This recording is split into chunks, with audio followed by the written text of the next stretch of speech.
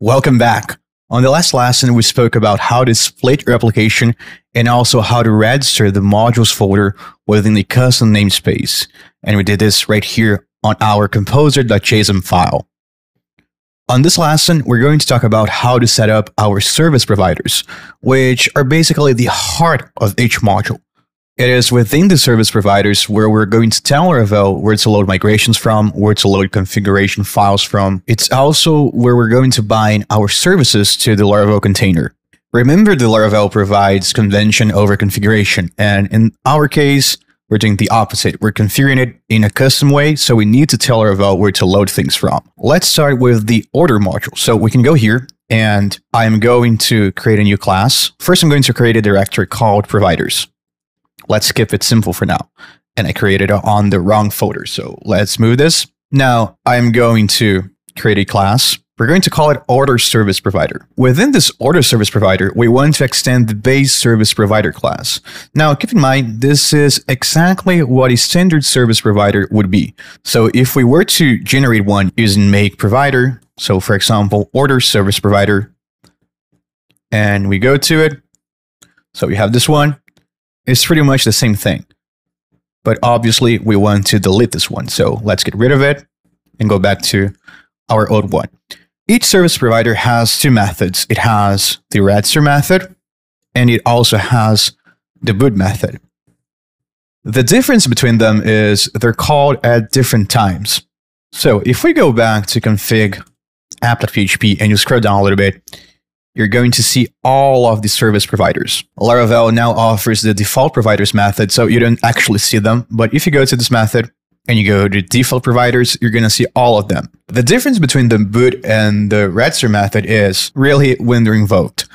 Laravel is going to iterate through this array of providers, this array of providers. And as it goes through each provider, it is going to call the register method. Once it has gone through all of the providers, then it is going to loop again and call the boot method. The basic difference is on the boot method, you're going to have access to everything that should be bound to the container. You're going to have access to all the service that Laravel registers. In our case, we don't really want the register method. We want to wait for the framework to have booted. This returns void, or doesn't return anything. And let's start with loading migrations from a specific place. As you know, we usually load migrations from database migrations. In our case, we want to move those into our module. So we can call the load migrations from method. There we go.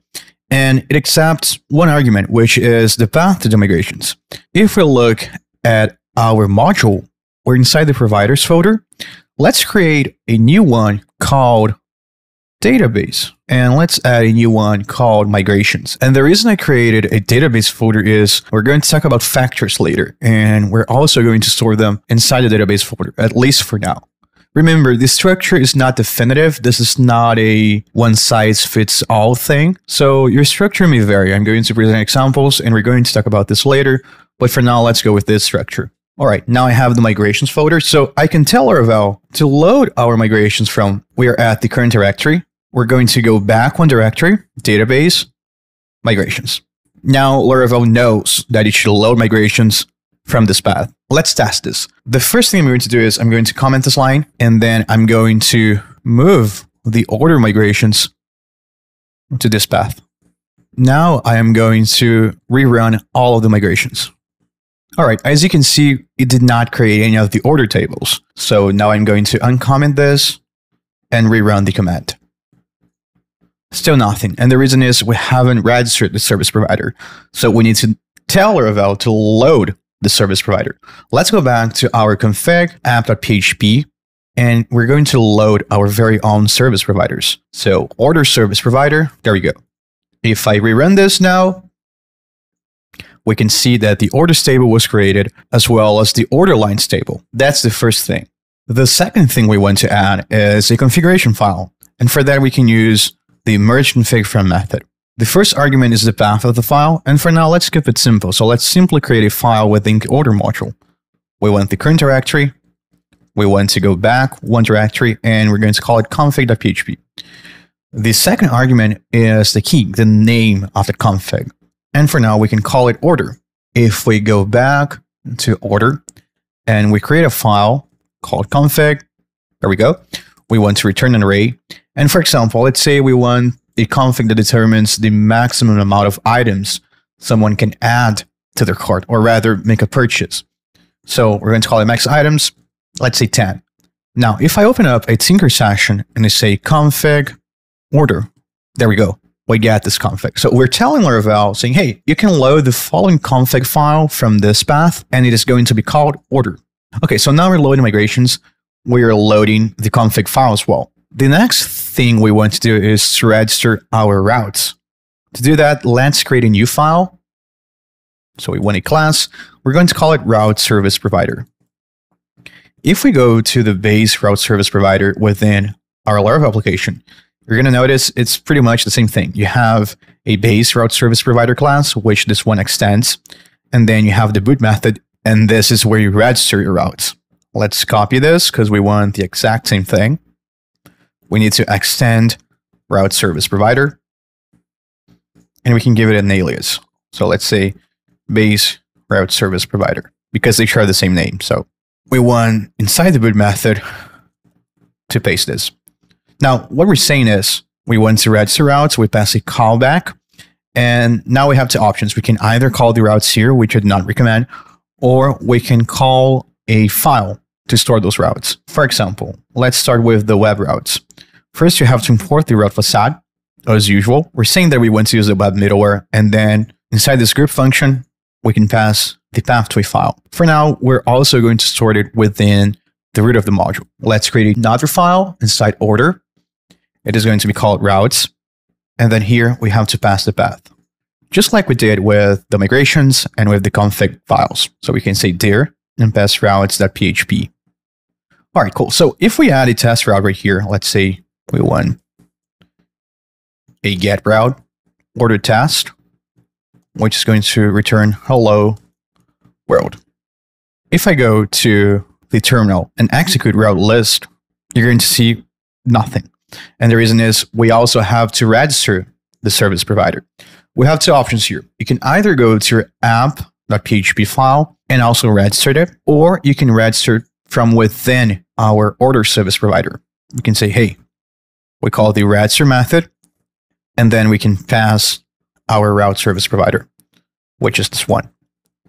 If I execute it now, you're going to see the order test route. Now we're telling Laravel, hey, load migrations from this directory as well, merge the following config file, and also register the following provider. Let's say we wanted to add an event service provider, which we will. We could also call the register method.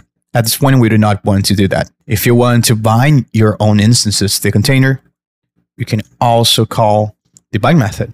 The service provider is really the core of each module. It's where we're going to tell Laravel where to load things from. It's where we're going to bind our own instances to the container. It's where we're going to map our commands, all of that fun stuff. And ideally, unless it's a very simple module and you do not need any of this, you want to have at least one provider per module. So what I'm going to do now is I'm going to do the same thing for the other 3 modules that we have. Or rather, we don't have anything on payment yet, so I'm going to do it for product and shipment.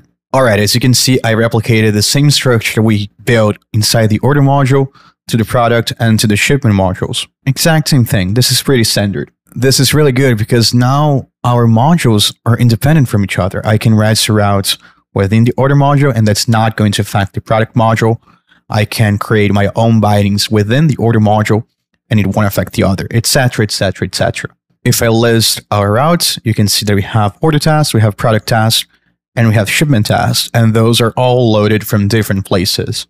Now, you might be thinking, this is a lot of extra work, and it is some extra work. But I also want you to remember a few things. First of all, every time that you deviate from the standard structure, you're going to have some extra manual work. Secondly, you're not going to be doing that all the time. Sure, on this course, we're building everything at once, but in real life, you usually work within a module, then you create another one. And once you've done this, you're not doing it again. It's a one-time thing. And thirdly, you don't have to do this for everything. If you have an existing app, maybe you don't need or you don't want to migrate everything to modules.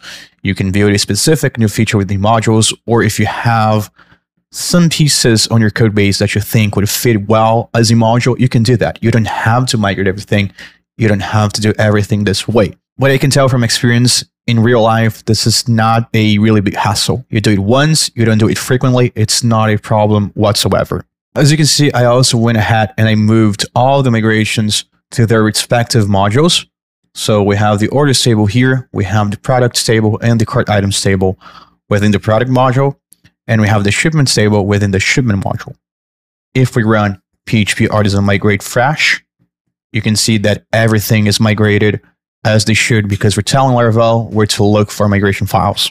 And with that, we conclude this lesson. This is pretty much the basics for service providers. We're going to come back to them again in the future. They're very powerful. We're going to rely a lot on them. But this is pretty much the basics. It's how you give life to the modules. All right, I hope you guys enjoyed this lesson, and I see you on the next one. Bye-bye.